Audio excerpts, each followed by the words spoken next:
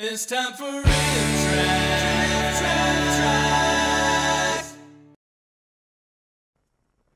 Aqua Frolics, from the people that brought you Asphalt Antics. Here's an Aqua Frolic that only a seal can enjoy. And enjoy is the word. Aqua Frolic? They're really having fun. Because if there's anything a seal likes besides going fishing, it's a chance to show off. Send for help! Just give them an audience, a chance to perform, and some applause. And no hurdle is too high to stop them. The previous statement was not based on fact or reason. Nobody ever trained a porpoise, but judging by their ability to stand on their tails, they have possibilities. Ladies, on the other hand, are uneducable. Enjoy your swim, girls.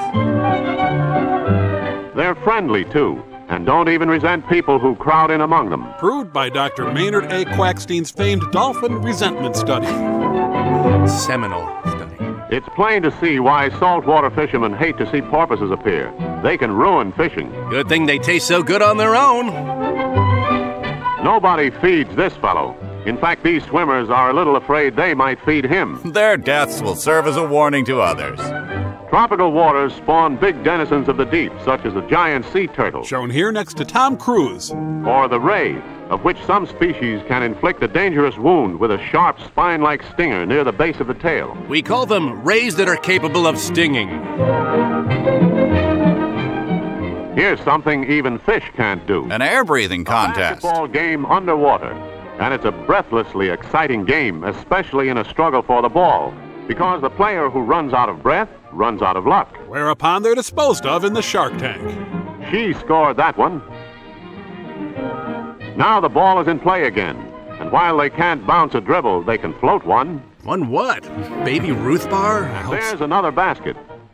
Her side wins. Well, it beats the WNBA. Anything can happen in Wakulla Springs, Florida, where the water is so clear the movie cameraman is forever thinking up new stunts. This time, it's a turkey dinner on the bottom of the lake. It's called Drownsgiving.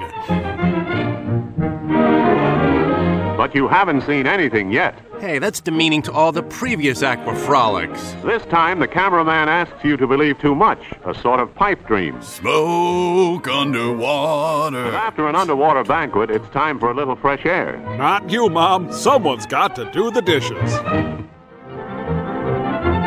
More Aqua Frolics, and the more the merrier with a fast motorboat. But it's well to know how to swim. In case you see any leftovers down there. It's well. Water skis offer a fine means of frolic for the expert, with real speed essential to keep those skimmers on top of the water. I say, this is a fine means of frolic, and our wives are none the wiser. Imagine doing this, even on snow skis. She's towing him to a real test, for here's a stunt few experts have ever accomplished, and this particular expert is no exception. Fonzie could have pulled it off. But one man's defeat is another man's victory. Watch him. We just did.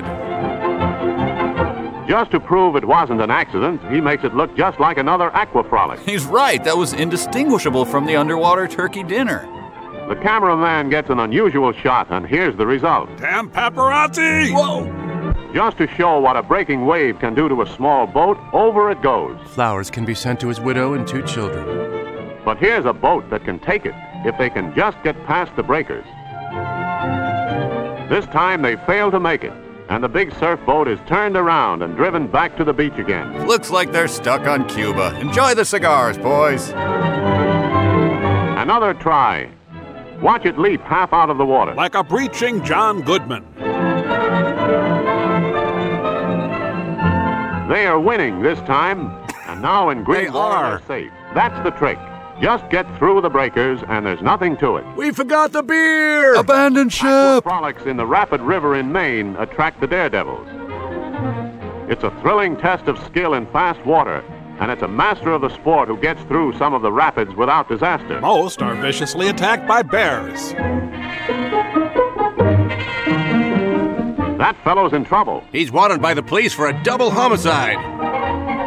There he goes. And the face-sucking leeches latch on instantly. It's wicked water in this part of the river, and few have ever gone through it right side up.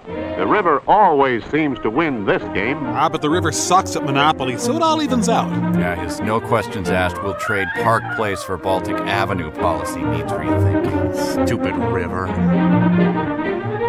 From Maine to Florida, somebody is certain to be looking for a new thrill afloat. And the Battle of the Toboggans behind a speeding motorboat is a novel variation of aquaplaning. Which is itself a subset of Aqua Frolics. The idea is to upset the other crowd. They almost succeed. By hurling insults and taunting their ethnic background. There they go, and that's what's known as the Battle of the Toboggan. In case you weren't paying attention 15 seconds ago. Of all the fun afloat, there's nothing so insane as the racing puddle jumpers. In the membrane? No rules, no disqualifications, and they get away with anything. Even murder. Even a shortcut across country is okay. You kids get off my peninsula! If he had wings, he'd take off. And if my aunt had Anything balls... he can do. Here's an obstacle race. And here's our previous contestant. Nothing is really any obstacle. Next, they crash through a fruit stand. Here they come to the finish, and it's just what might be expected of the puddle jumpers. So predictable, these puddle jumpers. High diving into a pool is one thing, but from a 200-foot cliff, that is something else. Extreme Aqua Frolic! Swimmers would think nothing of doing a swan dive where angels would fear to fly.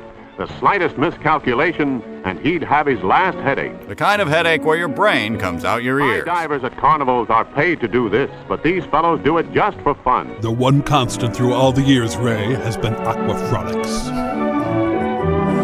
But hey... It's time for RiffTrax. Copyright by RiffTrax, all rights reserved.